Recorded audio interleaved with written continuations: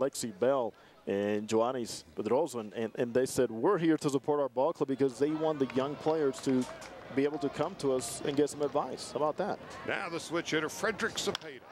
Back to left and deep. It's way back and at the wall. It is gone. A home run.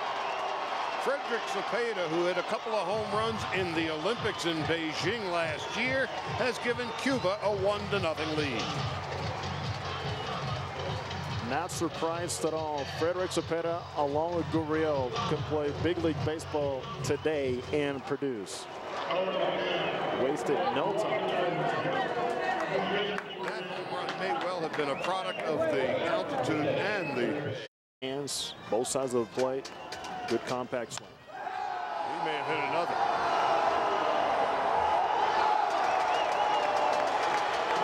4-0 Cuba.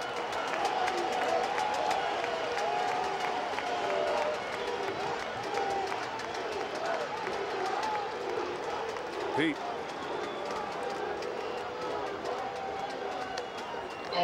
Cepeda, no doubt about this one. A line drive. He went the other way his first at bat. As he salutes his teammates all up and down that dugout.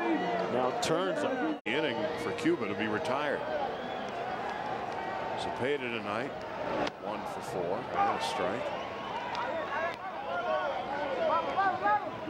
And now finally a bunch of the Mexican fans are leaving the joint.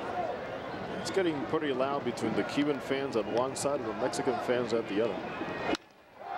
That's drilled to center field. That's a way back, a way back, a way back, and gone. A home run, a 3-run shot. 16-4. And that is your ball game. That would be a walk-off home run.